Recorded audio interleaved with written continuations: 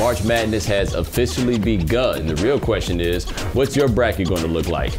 Is it going to look anything like the CBS bracket? You know, the one with all the games they won on television? Like a Kentucky-Indiana rematch in the Sweet 16? Bedford for the win! Yes! Yes! Or Kentucky-Duke in the Elite Eight 20 years after the Christian Laettner shot that they'll show over and over and over again? Puts it up!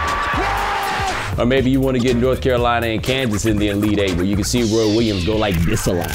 I'll tell you what we've definitely gotten. A whole lot of teams that look really similar. So this looks a whole lot like one of those years where the secretary is going to win your office pool just by picking the jersey colors that she happens to like the most. Who are you going to pick in your office pool? Go to SBNation.com to get more information. Get your printable brackets there, and also check out the SB Nation YouTube channel. We'll be talking about the NCAA tournament all the way through March and a little bit into April.